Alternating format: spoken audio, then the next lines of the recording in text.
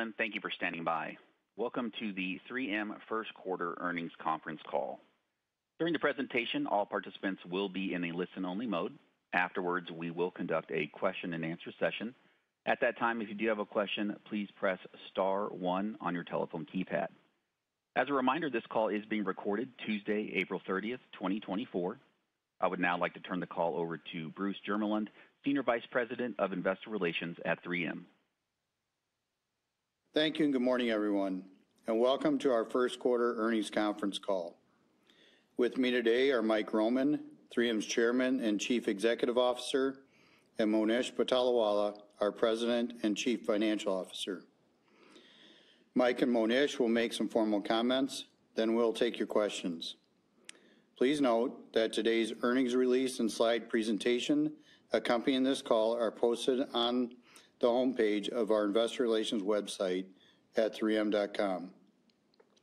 Please turn to slide 2. Please take a moment to read the forward-looking statement. During today's conference call, we'll be making certain predictive statements that reflect our current views about 3M's future performance and financial results. These statements are based on certain assumptions and expectations of future events that are subject to risks and uncertainties. Item 1A of our most recent Form 10-K lists some of the most important risk factors that could cause actual results to differ from our predictions. Please note, throughout today's presentation, we'll be making references to certain non-GAAP financial measures. Reconciliations of the non-GAAP measures can be found in the attachments to today's press release. Please turn to slide 3. During today's presentation, Mike and Monish will discuss our total company Q1 2024 results, which are inclusive of the healthcare business and are on the same basis on which 3M provided first quarter guidance back in January. As we have mentioned, it is important to note that Solventum Corporation's separate financial reporting will differ from the basis of presentation used by 3M for the healthcare segment. 3M's full year 2024 earnings guidance initiated today is on a continuing operations basis, reflecting Solventum as discontinued operations for the full year, including the first quarter of 2024. In addition, we will be treating changes in the value of our 19.9% equity interest in Solventum as a special item in arriving at non-GAAP results adjusted for special items. And finally, we are providing additional financial information this quarter in our press release and slide presentation, given the impact of the Solventum spin. We hope that you find the information useful in understanding our Q1 performance and outlook for 2024. We also plan on filing additional information on a continuing operations basis, including in late July or early August, Form 8-Ks with recast 2023 Form 10-K and Q1 2024 Form 10-Q information. Please turn to slide 4 for a summary of our updated post-spin financial reporting framework. Beginning with the second quarter, Safety and Industrial, Transportation and Electronics, and Consumer Business segment operating income will include the impact of the dyssynergies or stranded costs previously associated with Solventum. In addition, we have added a new operating category named Other for Solventum Transition Service Agreement costs, which 3M will be reimbursed for beginning here in April. Finally, Corporate Unallocated will incorporate the commercial agreements between 3M and Solventum that started on April 1st. One final comment. In the appendix on slide 27, you will find information on our public water suppliers and Combat Arms legal settlements, including the pre-tax payment schedule by year and total combined pre-tax present value and after-tax estimates.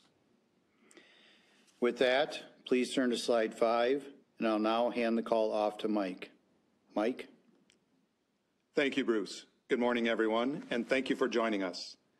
In the first quarter, we delivered strong results that were better than our expectations as we returned to adjusted organic growth and achieved double-digit adjusted earnings growth. We improved performance across our businesses and in our operational execution.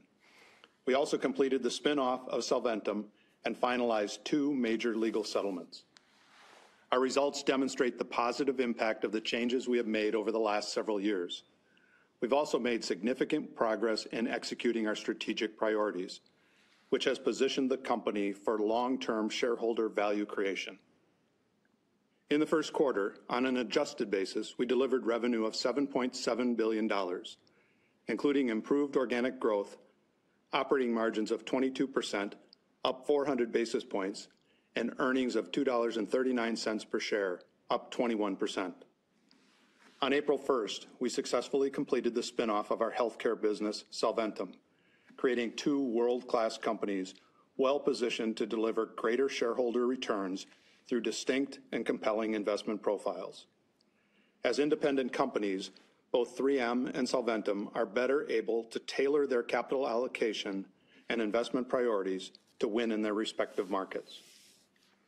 I want to thank and congratulate the teams whose dedication made this major accomplishment possible, and wish the entire Solventum team, led by CEO Bryan Hanson, great success in the future. In Q1, we also finalized 2 major legal settlements. First, our settlement agreement with U.S.-based public water suppliers received widespread support and participation. It was granted final approval by the court on March 29th. We anticipate making total payments with a pre-tax present value of up to $10.3 billion over the next 13 years. The first payment is expected in the third quarter of 2024. It is important to note our agreement with public water suppliers addresses the detection of any type of PFAS at any level. This includes PFAS that have already been detected or may be detected in the future, including those that are the subject of the U.S. EPA's recently announced limits in drinking water. Second is our settlement of the Combat Arms multi-district litigation. As of today, more than 99% of claimants have chosen to participate. This provides us the certainty and finality the settlement was intended to achieve. We anticipate making total payments up to a pre-tax present value of $5.3 billion through 2029. We also continue to make good progress on our exit of all PFAS manufacturing. We are on track to meet our commitment by the end of 2025 and are working closely with each of our customers to complete an orderly transition. In summary, the progress across all 3 of our strategic priorities has helped make 3M stronger, leaner, and more focused on what we do best, utilize 3M science to make indispensable products for our customers. I will now turn the call over to Monish for more details regarding our performance in Q1 and to discuss our guidance for 2024. Thank you, Mike, and I wish you all a very good morning. Please turn to slide 6. We continue to build upon the strong foundation we laid in 2023. We remain focused on our priorities, and the team continues to deliver improving results. We posted strong adjusted results in the quarter, including sales of $7.7 billion, operating margin of 21.9%, earnings per share of $2.39, and free cash flow of over $800 million. These results were better than our expectations as we continue to drive strong operational execution and spending discipline. We also benefited from significant operating leverage, particularly in transportation and electronics, which was driven by strong organic volume growth in electronics and automotive. Our results also benefited from the acceleration of certain non-recurring actions, which I will go through in more detail on the next slide. Our first quarter adjusted sales of $7.7 billion exceeded our expectations of $7.6 billion as we delivered improved organic growth, which was partially offset by a headwind from foreign currency translation. We delivered adjusted organic growth of nearly 1% or up 2.4%, excluding geographic prioritization, product portfolio initiatives, and last year's disposable respirator comp. Organic growth was driven by our transportation and electronics business as the team won share gains from spec-in wins and new product introductions with automotive and consumer electronics OEMs. This drove strong organic growth as the OEMs ramped production for new launches for end customers. Geographically, year-on-year strength in China and EMEA was driven by a strength in electronics and automotive. Sales in the U.S. were flat year-on-year, with industrial and healthcare end markets showing relative strength offset by consumer retail softness. Please turn to slide 7 for details of the components that drove our year-on-year operating margin and earnings performance. As mentioned, on an adjusted basis, we delivered operating margins of 21.9%, up 400 basis points, and earnings of $2.39 per share, up 21% versus last year's first quarter. Our first quarter performance was driven by improved organic growth, particularly in transportation and electronics, along with a continued focus on operations, restructuring actions, and spending discipline, which drove better than expected improvements in operating margins of 340 basis points and earnings of 42 cents per share. As disclosed in our Form 10-K and as factored into our 1Q guidance that we provided in January, our year-on-year margins and earnings were benefited from the delay of our stock-based compensation grants from a normal timing in the first quarter to the second quarter due to the Solventum spin. This timing adjustment added 140 basis points to margins and 15 cents to earnings per share as compared to last year's first quarter. We also accelerated certain non-recurring benefits, including property sales, as we progress on our asset-light strategy. This benefited first quarter year-on-year operating margins by approximately 70 basis points and earnings by 8 cents per share. We accelerated restructuring actions in the quarter, incurring pre-tax charges of $122 million, which was higher than our guidance of $75 to $100 million. This compared to last year's restructuring charge of $52 million, resulting in a negative year-on-year impact to margins of 90 basis points and 10 cents to earnings. Foreign currency negatively impacted adjusted margins by 60 basis points or a negative 9 cents per share as a result of the strong U.S. dollar. This headwind was larger than we had expected. The reconsolidation of Aero Technologies in Q2 2023 resulted in a 1 cent benefit year-on-year to earnings per share and was neutral to margins. As expected, our adjusted tax rate was 20.5% this year, which was higher than when compared to 17.7% in last year's first quarter, resulting in a 9 cent headwind to earnings. And finally, other financial items and shares outstanding netted to a positive 4 cents per share year-on-year impact. This benefit was primarily driven by interest income on proceeds from Solventum's issuance of $8.4 billion in debt prior to the separation, partially offset by a non-op pension headwind. Please turn to slide 8. First quarter adjusted free cash flow was over $800 million. Adjusted free cash flow conversion was 63%, in line with our historical first quarter trends. We continue to focus on driving working capital efficiency, including improved cash conversion cycle times. I am pleased with the progress we have made, yet there remains significant opportunity to further improve performance in all aspects of working capital. Adjusted capital expenditures were $355 million in the quarter, down 20% year-on-year. The lower year-on-year spend is primarily due to nearing completion on water filtration investments at our manufacturing facilities. And finally, we returned $835 million to shareholders via dividends.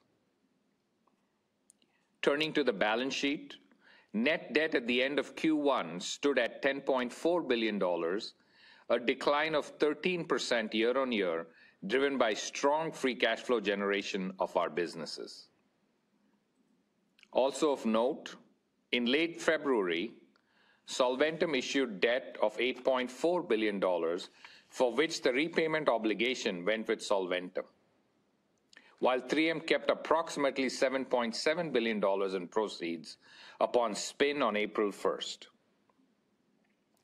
These proceeds, combined with our business's strong and reliable cash generation, have further strengthened our balance sheet.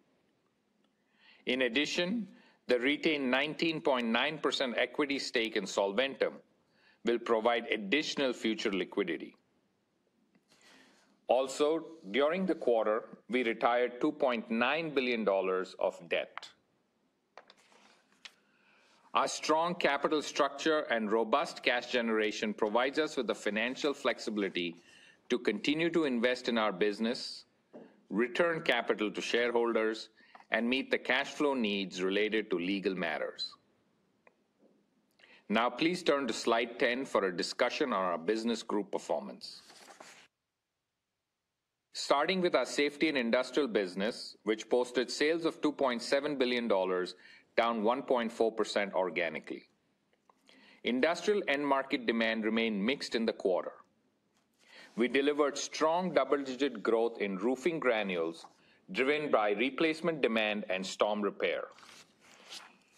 Industrial adhesives and tapes posted low single-digit organic growth, driven by spec-in wins in new bonding solutions for consumer electronics devices.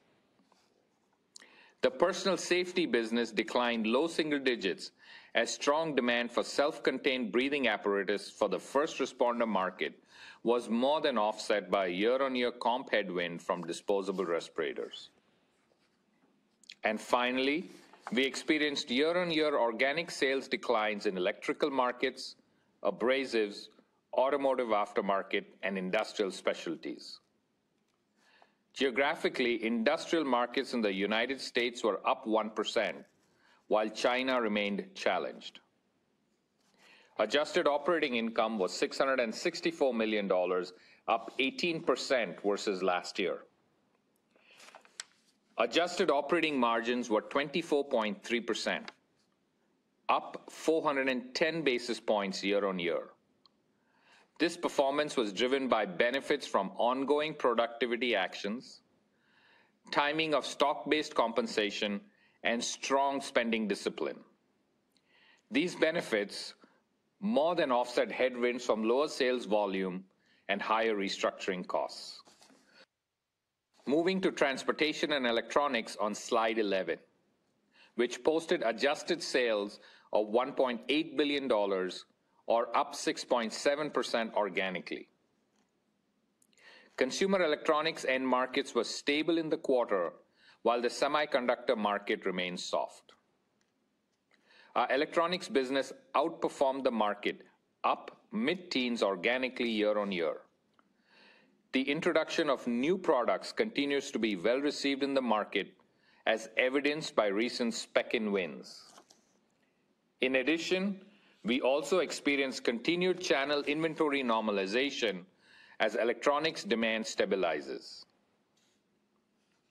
Our auto OEM business increased 13% in Q1 versus a 1% decline in global car and light truck builds. We continue to win increased penetration, including strong momentum in automotive electrification, which was up over 30% year-on-year in Q1. We also saw an increase in channel inventory at tier suppliers during the quarter, given the forecasted 8% sequential increase in the auto OEM builds from Q1 to Q2. Looking at the rest of Transportation and Electronics, commercial branding and transportation grew low single digits organically, and advanced materials was flat year-on-year. While our transportation and electronics business is off to a good start to the year, we estimate that approximately two-thirds of the strong first quarter organic growth was driven by initial buy ahead by customers as they ramp production and introduce new products, along with channel inventory normalization. Transportation and electronics delivered $479 million in adjusted operating income, up 68% year-on-year. Adjusted operating margins were 26.3%, up 960 basis points versus Q1 last year.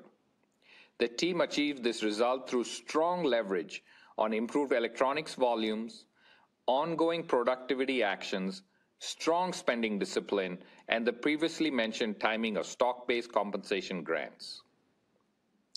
Partially offsetting these benefits were headwinds from restructuring costs.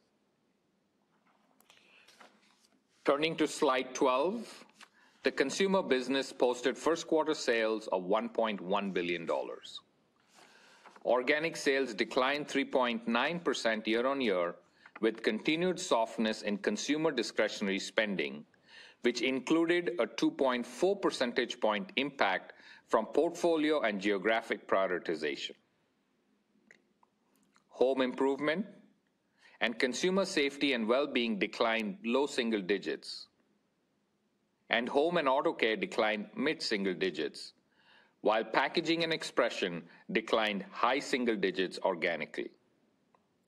We continue to invest in the business, including supporting successful new product launches, such as Command Heavyweight hanging products and sustainably focused Scotch-Brite cleaning tools and Scotch home and office tapes. Organic growth declined across all geographies. The U.S. was down low single digits, Asia Pacific mid-single digits, and EMEA high single digits. Consumers' first quarter operating income was $216 million, up 21% compared to last year, with operating margins of 19%, up 400 basis points year-on-year. The improvement in operating margins was driven by benefits from productivity actions, portfolio initiatives, strong spending discipline, and the previously mentioned timing of stock-based compensation grants. Partially offsetting these benefits were headwinds from lower sales volume and higher restructuring costs. Finally, included in the appendix is a slide on the first quarter performance for healthcare. The business delivered results within our expectations, with organic growth of 1% and operating margins of 17.5%. Now turning to guidance for the year on slide 14. As Bruce mentioned at the beginning of the call, our full year 2024 outlook initiated today is on a continuing operations basis, reflecting healthcare as discontinued operations for the full year, including the first quarter. We have confidence in the momentum we have built throughout 2023. We continue to deliver strong results, including the first quarter, which was better than expectations. The guidance initiated today represents a return to growth, adjusted margins up 200 to 275 basis points year-on-year, versus the illustrative midpoint of 18.7% for 2023, and over 15% earnings per share growth at the midpoint. We anticipate full-year adjusted organic growth of flat to up 2%, or up 1 to 3% excluding the impact from geographic prioritization and product portfolio initiatives we are taking. This estimated organic growth rate incorporates full-year external forecasts for major end markets, including an expectation of continued mixed growth in industrial end markets. Automotive OEM build rates are currently forecasted to be down slightly. Consumer electronics are expected to grow low single digits for the year, while semiconductor market is currently forecasted to start the year slow and improve as the year progresses. And finally, consumer retail discretionary spending is expected to remain muted for the year. As mentioned, we expect a strong expansion in adjusted operating margins of approximately 200 to 275 basis points year on year, up from an estimated midpoint of 18.7% in 2023. With respect to adjusted EPS, we anticipate full year 2024 earnings in the range of $6.80 to $7.30 per share on a continuing operations basis, or over 15% year-on-year growth at the midpoint. Turning to cash, our businesses continue to deliver strong and consistent free cash flow. Our expectation is that adjusted free cash flow conversion performance post-spin will remain in the range of 90 to 110%. Please turn to slide 15 for more details on our full-year guidance. Included in our outlook is for normal sequential patterns through the year, coupled with the end market trends just discussed. As a result, we anticipate that our second half of the year's sales will be slightly stronger than the first half. Our expectations also include a 1% foreign currency headwind to sales, given the strength of the US dollar at current spot rates, or a negative 20 cents to earnings per share. We also anticipate an approximately 75 basis point benefit to sales from the commercial agreement with Solventum. Please note that this benefit will be reflected within acquisition and divestitures from an external reporting perspective. We expect adjusted operating income and earnings per share to show relative strength in the second half of the year. This is primarily due to the impact from the timing of the Solventum spin on April 1st, along with our pre-tax restructuring charges of $250 to $300 million that are weighted 70% to the first half of the year. We will continue to benefit from productivity and restructuring actions, partially offset by increased investments in the business as we progress through the year. Looking at below-the-line items, we estimate full-year other expense net will be in the range of $75 to $100 million, mostly weighted to the second half of the year. And our 2024 adjusted tax rate is expected to be in the range of 19 to 20%, with the first half of the year coming in at the high end of the range. As Bruce mentioned earlier, and detailed further on slide 26 in the appendix, the new operating category named Other is forecasted to have a net operating loss of approximately neutral to $25 million. This range includes first quarter net operating loss of approximately $65 million on a continuing operations basis. Beginning in April, transition service agreements costs plus a markup will be reimbursed to 3M, and therefore we will generate modest income in the remaining 3 quarters of the year. Finally, corporate and unallocated includes full year 2024 sales in the range of $225 to $275 million for commercial agreements with Solventum beginning in April. We expect full year corporate and unallocated net operating loss in the range of $125 to $175 million. These ranges include first quarter revenue of approximately $25 million and net operating loss of approximately $75 million. As we have previously discussed, we estimate annualized dyssynergies of approximately $150 to $175 million.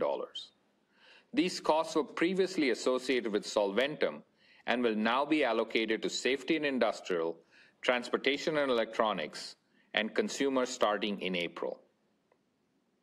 Specific to Q2, we expect continued strong execution to drive operating performance. As disclosed in our Form 10-K, stock-based compensation grants were delayed to Q2. As a result, we expect to incur $125 to $150 million in expense in Q2. We will also increase investments to support end market demand and drive growth and productivity. Please turn to slide 16 for more details by business group. Taking into account my earlier comments regarding current full-year macroeconomic and major end market forecasts, we estimate organic sales growth in safety and industrial to be flat to up low single digits. Adjusted organic sales growth for transportation and electronics is forecasted to be up low single digits. This is better than our estimated range of flat to up low single digits provided in January, recognizing our strong Q1 growth performance. And in consumer, we estimate organic sales to be down low single digits, which includes our ongoing product portfolio initiatives. These actions are estimated to create a year-on-year organic growth headwind for the consumer business of approximately 2 percentage points. I want to take a moment to thank our team for the work they've done in successfully executing across our 3 strategic priorities. Their disciplined work has created value and returned capital to shareholders with the successful spin-out of our healthcare business. They have also helped reduce risk by reaching 2 large settlements while making progress on the exit of PFAS manufacturing. And most importantly, our teams have made tremendous progress on fundamentally improving how we work, which is driving better performance across the business. In closing, we delivered a strong start to the year. As we look ahead, we are focused on building on our momentum, supporting expectations for a return to organic top-line growth, margin expansion, investments in high growth and attractive end markets, and continued strong cash generation. This leaves us well-positioned for long-term success and consistent value creation for our customers and shareholders. Please turn to slide 17, and I will turn it back over to Mike. Mike? Thanks, Monish. Paying a competitive dividend has been a priority for 3M for more than 100 years. This will continue to be true following the spin-off of Solventum.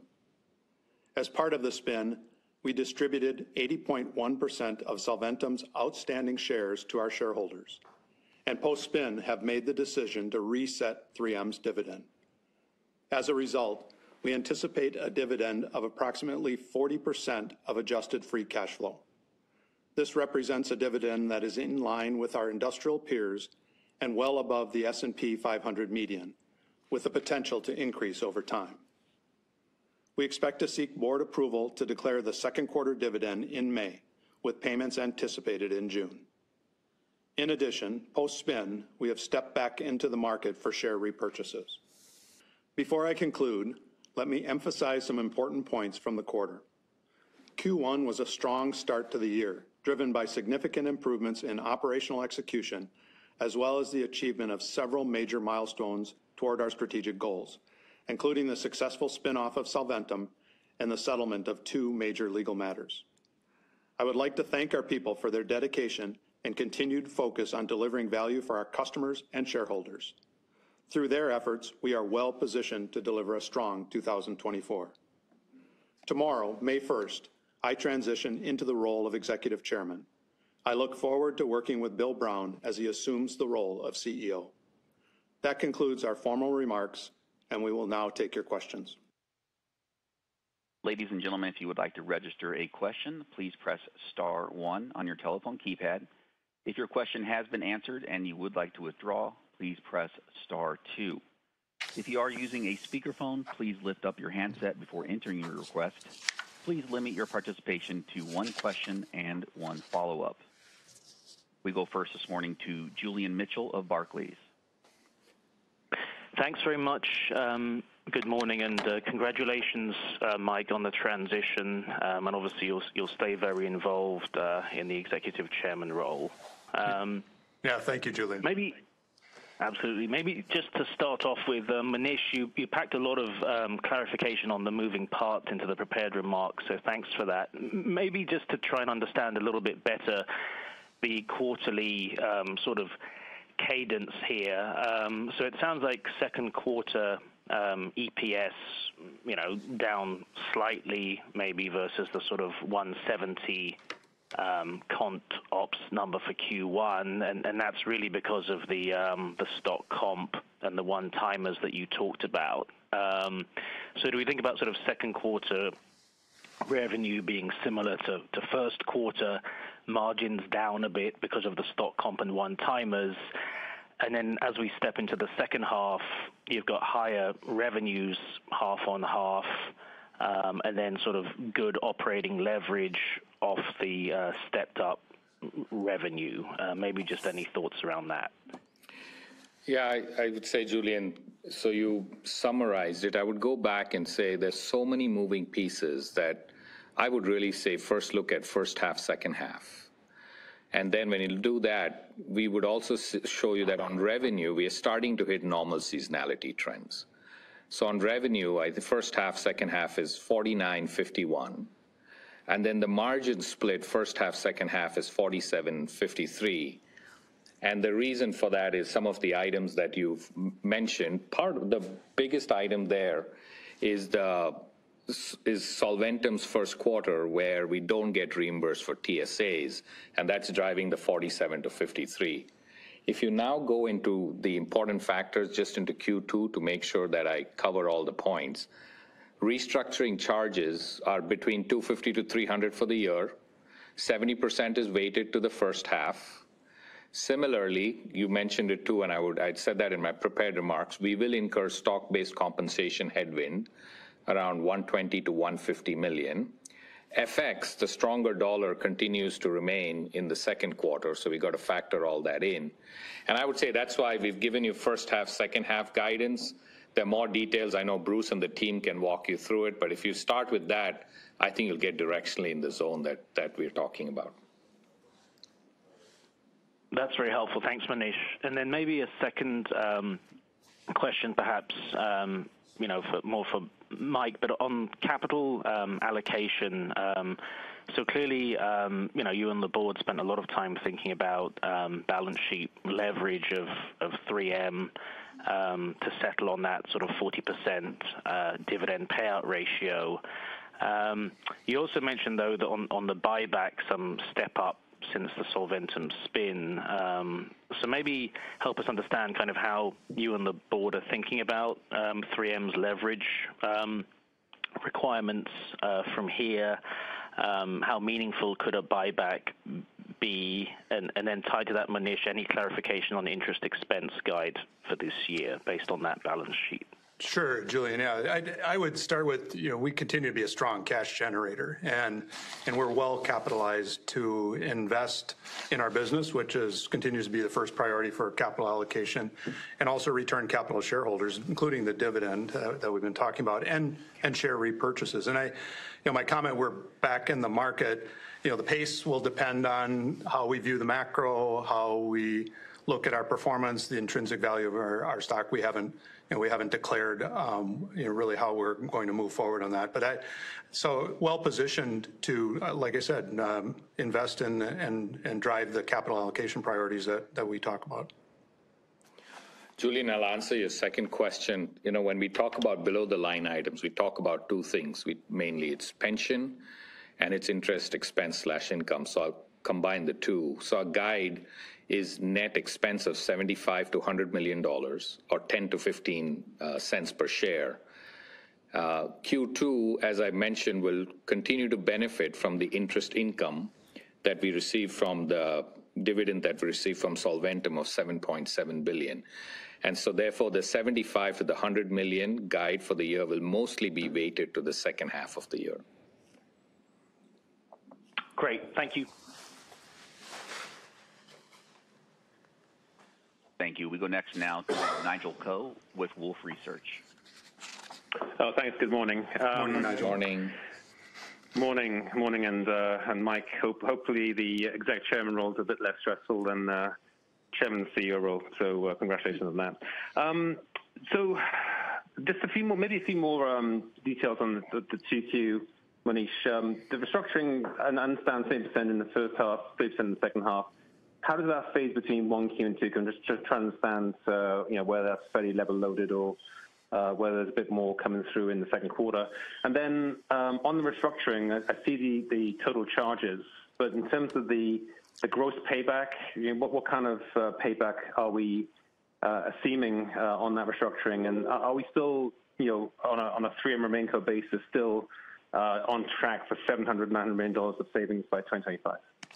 Yeah, so I'll start with the first one, Nigel. As I said, it's 70% weighted in the first half of the 250 to 300 range. In the first quarter, at a holdco basis, we did $122 million of restructuring that I've said in my announcement, and then you'll see healthcare was approximately $20 million of that, so you've got $100 million that is on a RemainCo basis, and so the balance is so you can get the math.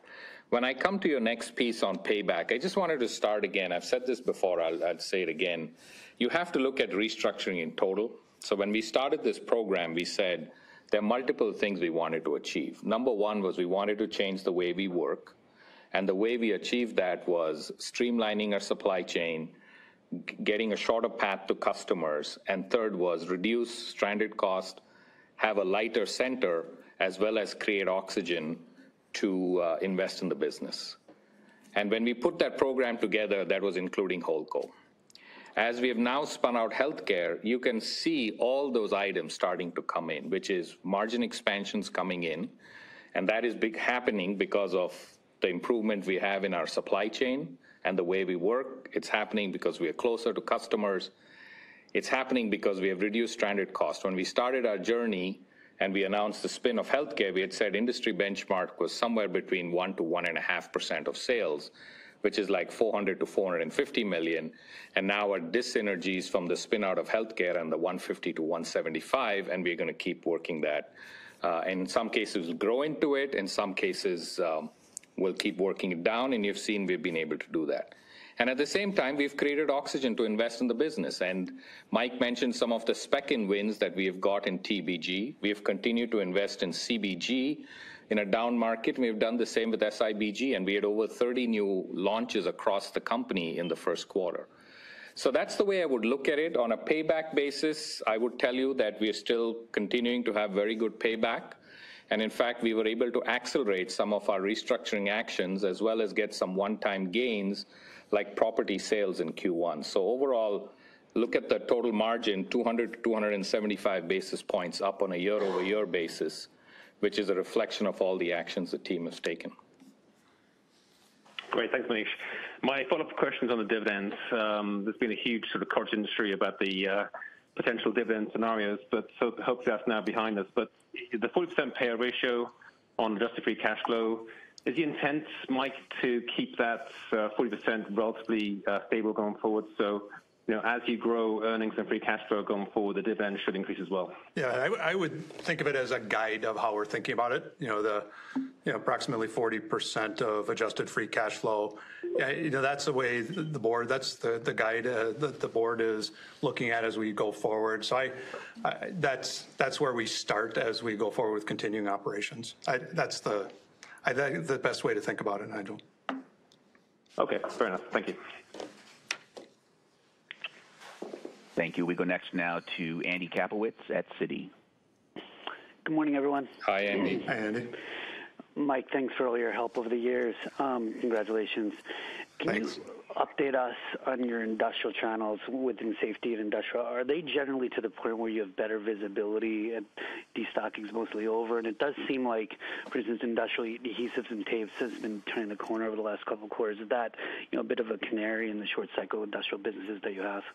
Yeah, Andy, I would say if you look at inventory in the channels as kind of a measure of that, I would say it's been reducing some of the inventory in the channel, really around improving supply chains. We talked a bit about this last quarter.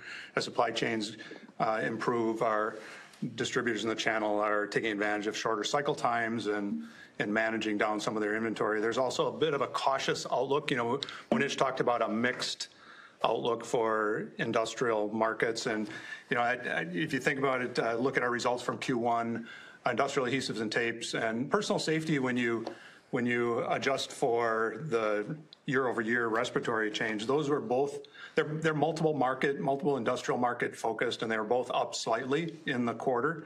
So they're seeing a bit of both across their markets.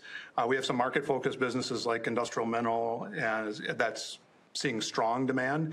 And then we have some other market-focused businesses, industrial, like automotive aftermarket and our kind of our industrial specialties, which was a lot of our products that go into shipping. So the shipping dynamics, the mild winter impacts on auto repairs, we're seeing kind of the downside of that in some of those markets. So it's a mixed market. Again, the channel's adjusting, taking advantage of improving supply chains, and I would say somewhat cautious about the broader mixed nature of those end markets. It's helpful, Mike. And then, Munish, obviously you mentioned a relatively good T&E start. You did have a pretty easy comparison in Q1. But, 7% growth, you're still guiding to low single digits. I know it's up a little bit. You mentioned the buy ahead was a big part of the Q1 improvement, but is there any reason why your improved spec-ins wouldn't continue in electronics? And then are you seeing any improvement at all yet, in semiconductors and those kind of end markets? Yeah, I would say first we are thrilled that we've got these spec-ins, so that's a big positive. As I said, 2/3 of the total, 6.7%, that's approximate. We don't have the perfect number. We believe is partly driven by inventory normalization, both in auto and electronics, plus customers starting to buy ahead as they start building for end markets or consumer end markets. What I would tell you is second half is so important for the consumer electronics business, and we are watching that trend. If there is a big pickup in consumer electronics, we will definitely grow with it because we are now spec'd into many more devices than before. So that, I would say second half is what we are watching, but this is where we see it right now. And then on semiconductor, our view is we saw the first quarter slow, and we believe that this will pick up in the second half, Andy, and that's what we are watching there too. All indications keep saying that it's going to get better, but we are watching those trends. It's helpful, Munish. Thanks, guys. We'll go next now to Scott Davis of Melius Research. Hey, good morning. Hi, Scott. Hey, Scott. Best of luck to you, Mike, in your next endeavors, et cetera. Thanks, Scott. Guys, I'll just start with a nit and then ask a real question. But I'm looking at slide 27. Why does the 2026 payment dip? What was kind of just walk us through a little bit of the color of the kind of how these payments were negotiated annually. Yeah, so there were so many facts that were put together. Scott, this is one of them on how these profiles were scheduled. So there's no particular reason to give it out to you. This was a lot of factors, pluses and minuses, that put the whole agreement together. Okay, so there's nothing specific in there that 2026 No. I can take it offline. Yeah. Okay. More importantly, Mike, if you look back at the long-term growth rate, ex-healthcare of 3M, it's been kind of sub 2%, so below GDP, and that includes some price, inevitably, I would assume. What do you think the entitlement growth rate of this business is longer term? I mean, go back 10 years, so I think that's a full cycle for sure. But when you think about the next, 3 or 5 years, what do you think the business should be able to grow at? Obviously Bill's going to have his own, his own initiatives, but What is your view on that? Yeah, Scott, I won't get ahead of Bill and kind of how he's going to think about going forward. You saw our guidance for this year. It's in line with macro. Importantly, when you look at what drives our growth, it's really investing in the business. Organic investments have been the dominant driver of growth for us as a company, and we expect that to continue as we move forward.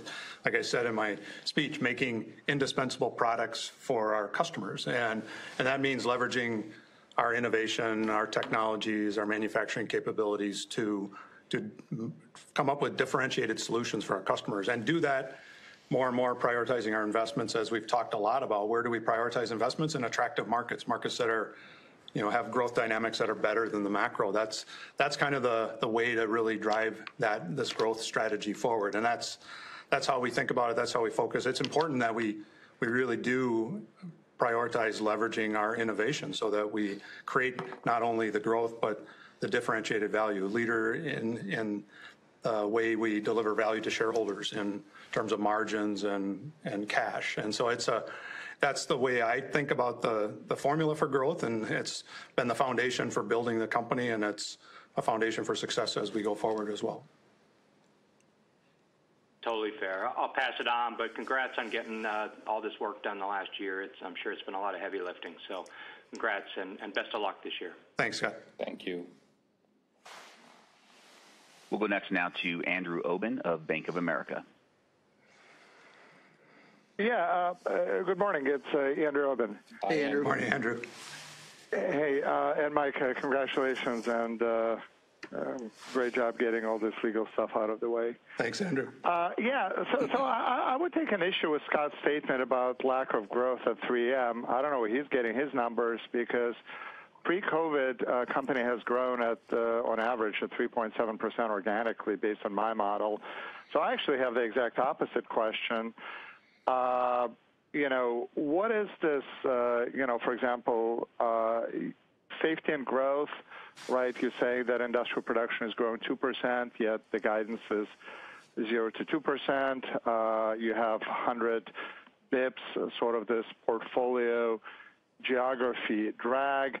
Can we just dig in as to what you think are impediments to growth coming out post-COVID? Because it does seem thing has changed after that. Can we just, right, because I would have expected that you would outperform industrial production, right? And, every year there seem to be sort of new headwinds, that are completely logical, but they seemingly come out of nowhere, why the company's growth sort of seems to be below average. Thank you. Yeah, Andrew, it's kind of building on maybe my answer to Scott. It's, the macro is an important part of this, and we think about the macro for us, for 3M, is a combination of GDP, where we have the, our consumer business, and then it's also around industrial production in a broader industrial and transportation electronics. But importantly, we go down and we really look at the markets that we're part of. And so driving that growth and the, again, the way we deliver on growth better than macro or in line with macro is to pick markets where we can really leverage our innovation and be differentiated and drive our growth out of those attractive markets. And so what is the driver of it? Maybe if you don't do this well, that's your impediment question, is to really prioritize those attractive markets where we can deliver differentiated 3M solutions. That's the model that will drive us forward. Right, and then maybe just to follow up, I know you guys are tweaking your global distribution, exiting some direct distribution. You are starting to utilize distributors. Can you just talk about sort of what have you experienced so far with these changes to the models? What are the pros and cons? Because, some of the commentary we've heard is that, 3M is leaving money on the table with distributor, some sort of legal risk associated. How do you mitigate those, and what has the experience been so far? Thank you. Yeah, Andrew, just talking about the change. So this was part of the restructuring actually was part of the model change that we've been making, really focusing on leading through our businesses globally and prioritizing where they, the most important parts of their business and looking at what's the best model to put in place. And so geographic prioritization was the way we termed it. And so we focused on some of the smaller countries that we operate in. We talked about approximately 30. We've launched this in 27 countries at this point. It's really a model to move to an export model. And we do have to, it's much more than kind of the way we've talked about it on the headlines. You have to set up a successful model. You have to set up a model to support distributors. You're changing from the traditional 3M model in those countries to an export-driven model. So it's important that we not only have capabilities in region, but globally to support that kind of model in those countries. It's also important that we have strong governance everywhere we operate around the world. So we continue to focus on, advancing our governance model as we make those changes. So it is a much more dimensions to the change. We've off to a good start and successful with that. We call it a revenue impact this year because we're switching to an export model, and so we're driving a different price model with our distributors. But that is going to continue to drive. I think as it succeeds, will drive very good performance for us on a go forward basis. It also helps us to add on to Mike's, your comments on pros, benefits. You take a lot of structure out from those countries. That also has benefited us on the margin line. It also helps us focus our portfolio, like what are we going to sell? And therefore, it's SKU rationalization that once you get through this, you will have a different inventory profile that support those smaller countries. So they're still very important countries for us. In no way are we walking away. It's just a different way of approaching them. Thank you very much. Thanks. We'll go next now to Joe Ritchie of Goldman Sachs. Hey, guys. Hi, good Joe. morning. And Mike, I echo all the best of luck and congratulations. Thanks, Joe. Okay, I'm going to start start with a quick just clarification. So just apologies on this, but like slide 15, where you give the operating income number of $1.2 billion. So if I just kind of back out the performance this quarter, it assumes healthcare, stranded costs of roughly 100 to 150 million go into the segment. So just want to make sure I have that right. And then also on that slide, on the restructuring charges, Monish, going back to your comments from earlier, so is the way to think about it is 100 million-ish the first quarter, ex the healthcare number. That's the apples to apples comparison to the restructuring charges of 250 to 300 for the year. So try me again on the first piece of your question, Joe. I didn't follow exactly, but I'll answer your second one. So the 250 to the 300 is embedded in here, and that's on a continuing ops basis. So that does not include healthcare. Okay. All right, great. Yeah, so just on the operating income, quickly, I think you guys did roughly $1.7 billion this quarter. I think we had roughly, call it $350 million or so in healthcare profit. So you back that out, that's above the $1.2 billion number. So I was just basically trying to understand how much of the healthcare stranded costs go into the other segments. Yeah, so I think that there are two pieces to this. One is the dyssynergies of healthcare, which on an annualized basis right now, we think it's 150 to 175. And then the second piece of this is, as I've mentioned, there's $250 million of costs that we hold on behalf of Solventum, for which you get reimbursed in April 1st onwards. So you eat Q1 with no reimbursement, basically. So if you look at our other segment, Joe, you will see, or other category, you will see a loss of $65 million in there in Q1. And that's basically, we don't get reimbursed for that in Q1. Got it. Okay. No, I think I've got it, and can follow up afterwards. Yeah, Bruce can follow up offline with you. Yeah. And then just another quick follow up on the electronics business. And so I know the stats you kind of gave on demand and then inventory normalization. Is it possible to kind of parse out the inventory benefit that you're seeing? I'm just curious, how much of that 15% came from just inventories normalizing? Just because, maybe I'm just not close to it anymore, but I'm just curious, like what other products are really kind of driving end market demand for electronics at this point? Yeah, Joe, what we talked about in the results for TBG in the first quarter in electronics, these are spec-in wins on some of the mobile platforms, and so the inventory, it's getting ready for the demand, really the demand that they're seeing into second quarter, and at this point, it's really that's the step up, and there's a portion of it that's inventory kind of filling into the value chain of those OEMs, but it's the bigger part of it is the spec in for us anyway. The bigger part of it is the wins in the spec in side of it. And Mike, that's smartphone demand? It's mobile devices, largely phones. Yep, largely phones. Okay, great. All right, thank you very much. We'll go next now to Steve Tusa of J.P. Morgan. Hey, good morning. Hey, Steve. Morning, Steve. Mike, congrats again, and thanks for all the help over the years. Yeah, and thanks, and the effort. Thanks. Just to be clear, you said 40% of adjusted free cash flow. Can you just help us with what the construct of that is? What is adjusted free cash flow? You're referring to the dividend, Steve, I presume?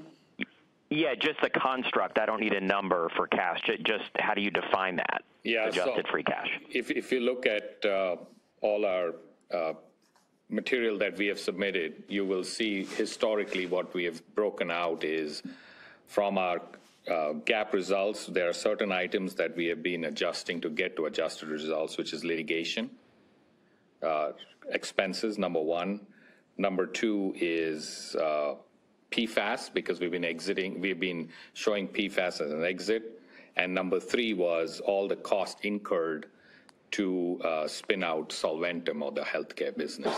So it's the same construct there. And as always, Steve, if we decide to change something, we'll keep you all posted on changes to adjustments. But those are the big ones. And if you see our press release statements or schedules, you will see that split by category in there. Yeah, Steve, it's all right. All detailed in our press release attachments. Right. So whatever you're paying out in cash for these liabilities, that is adjusted out of free cash. So, for example, the $4.3 billion or whatever in this year will be adjusted out, and then you take whatever we want to assume for free cash flow, and then take 40% of that. Correct. Okay. Thanks for the clarification. Appreciate it. Yep. Bye. We'll go next now to Jeff Sprague of Vertical Research Partners. Thank you. Good morning, everyone. Good morning, Jeff. Jeff. Hey, good morning. Thanks for clarifying that on the dividend. That was a key question. Also, I just wonder, to any degree, has Bill Brown been involved in the kind of the formulation of the updated guidance here, whether explicitly or tacitly? And I know he's formally starting tomorrow, but just any color on that would be interesting and helpful. Sure, Jeff. Bill's, as you would expect, getting ready to step into the role. He's been engaged with myself and senior management and the board since the announcement. But he's really, his part is being informed and getting ready to start, as you said, tomorrow. He's not part of the decisions on what we've laid out here in the earnings call today. So he starts tomorrow. Bill starts tomorrow, and I look forward to working with him as he does. Right. And then just thinking about, again, the cash flows as it relates to the liability outflow that we're looking at here, what guidance, if any, could you provide on, what you're thinking on insurance recoveries, and if you're successful in those claims, when those might start flowing as potential offsets to the liability schedule? Yeah, so we believe that we are eligible for insurance payments. We have put our insurance providers on notice for PWS and for Combat Arms. And in fact, for Combat Arms, we are working on an arbitration to recover that. So as you know, these things take some time to work through, and that's what the teams are working on. And we'll keep you posted as soon as we come to know on what that number could look like. Great. Thank you. I'll leave it there.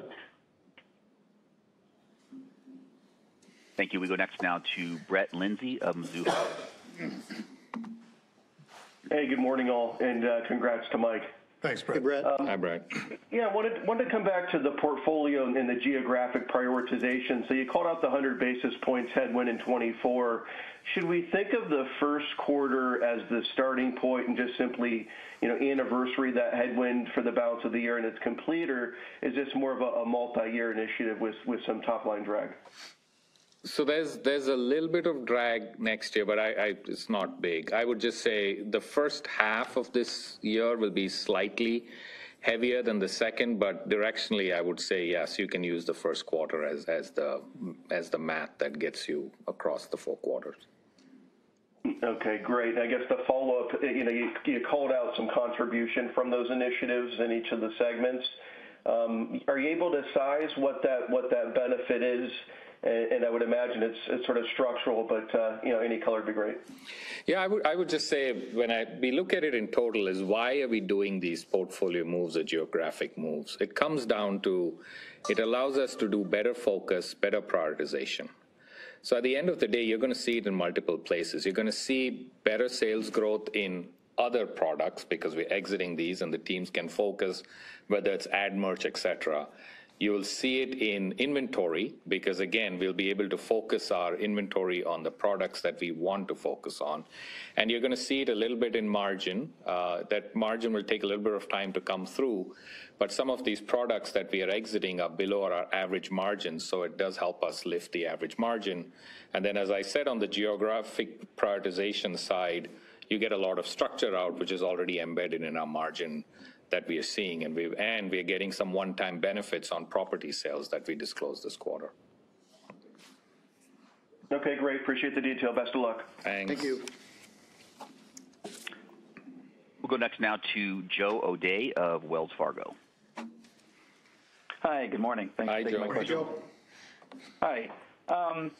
Wanted to ask on, PFAS, and you've talked about, the exits there kind of progressing to plan, if not a little bit ahead of plan. But just how do we think about alternatives? I think, there's been press over the years on, different applications across a number of different end markets, and we think about semiconductors or military or auto.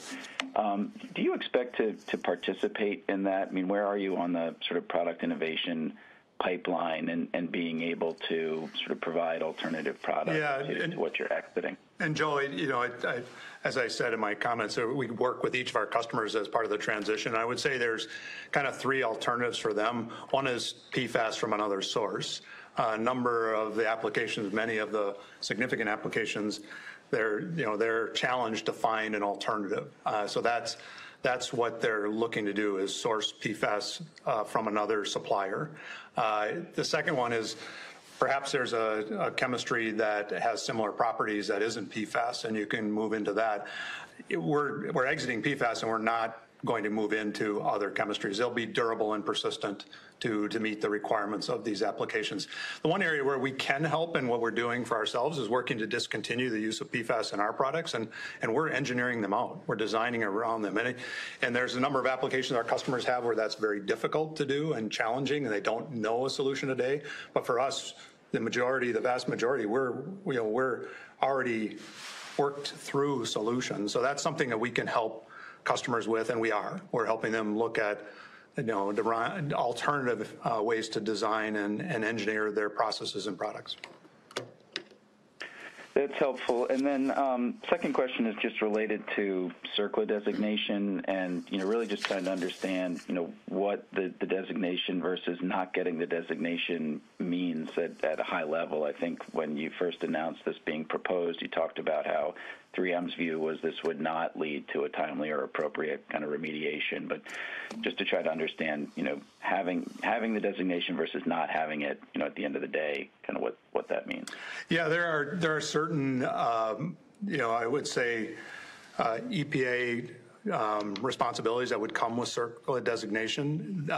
We at this point, we don't anticipate an impact on our ability to serve customers, and we'll, as we better understand all of those requirements, and we're committed to meeting and complying with the requirements under CERCLA and the EPA guidelines. Okay, thank you. And we'll go next now to Deane Dray of RBC Capital Markets. Thank you. Good morning, everyone, and my congrats to Mike and also to the team on orchestrating all these moving parts. Yeah, thanks, Dean. Thank you, Dean. Hey, and just a quick follow-up on that last PFAS question.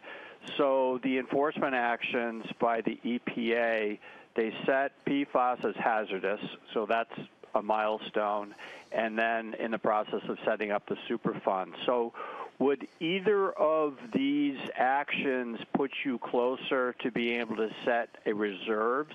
I know you couldn't before for accounting purposes. It was not estimable or the probable, but now we're closer to that. So are you closer to where you could be setting reserves for these remaining unaddressed PFAS liabilities?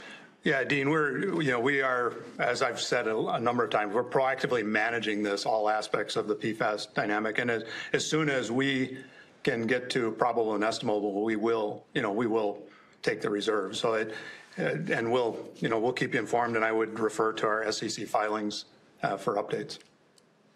That's real helpful. And just one other one, I'm sorry. Is there any scenario where 3M would continue to manufacture PFAS after the year-end 2025 target? No, Dean, we're committed to that exit. We're on track, and we're committed to follow through. All right, loud and clear. Thank you. Thank you. This concludes the question and answer portion of our conference call. I will now turn the call back over to Mike Roman for some closing comments.